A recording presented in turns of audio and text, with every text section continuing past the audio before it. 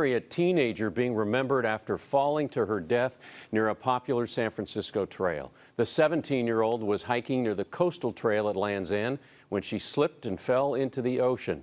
KPIX5's Da Lin says it's a place known for its beauty, but it is also extremely dangerous. Da?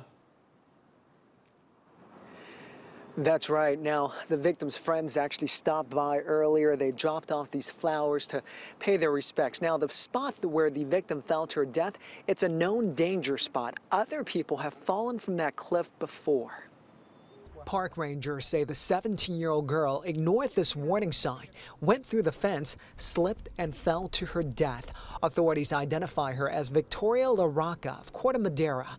She went by Tori and just finished her junior year at St. Ignatius High School. So tragic because I have a 17-year-old daughter myself. The area where she fell from is called Painted Rock. A warning sign says keep out, and people have fallen to their death from this point. More of a barrier. I don't think that's going to stop anybody from going through. There's always people that are intrigued.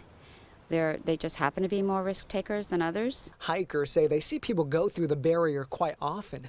The trail past the fence offers stunning views, but one misstep will lead to the bottom of the cliff.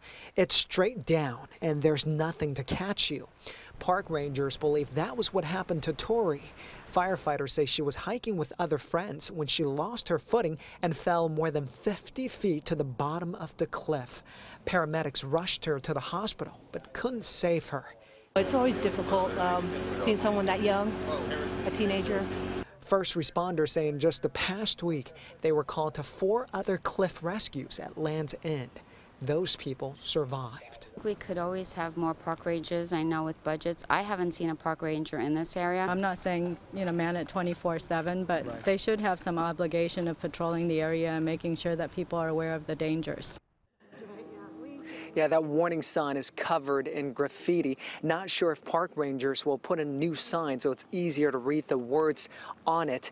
As for the victim's school, they actually sent out a letter to all the families asking for prayers. Live in San Francisco, I'm Da Lin, KPIX 5.